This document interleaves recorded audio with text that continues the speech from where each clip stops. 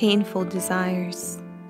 How I long for what may be impossible, my dreams to come true, a kiss from you, and my vision of happiness too. There's a terrible ache in the pit of my stomach that fills me with pain after every heartbeat, pain I can't seem to avoid, a pain I can't seem to defeat. Torturous daydreams taunt me, horrible thoughts haunt me. Alone, alone, I am isolated. Hope I cannot see. My body yearns for your embrace. My eyes crave to look at that smile on your face. But it is not just you I desire, but a better life than this. How I miss the simple pleasures of taking on each day with small worries and an ambitious flame in my heart.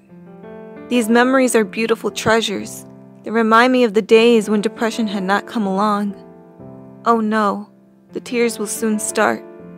When the stars are up and my room is pitch dark, I curl my body into fetal position, hugging myself ever so tightly as I repeat it in my mind that I will be okay, that I will find a way to escape this hell on earth and return to the person I used to be, the yet to be broken me. I find myself hiding underneath my bed sheets, thinking that for a few hours or even for a day, I can remove myself from the picture, become fully invisible, and the thought of isolation has come to stay. Depression kills me so slowly, to the point of cursing my own name.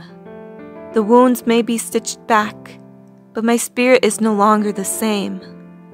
A turmoil of emotions boil up inside, but these emotions I make sure to hide, because I can't stand the sorrowful, angry monster that lives by my side. Hush now, I have said too much.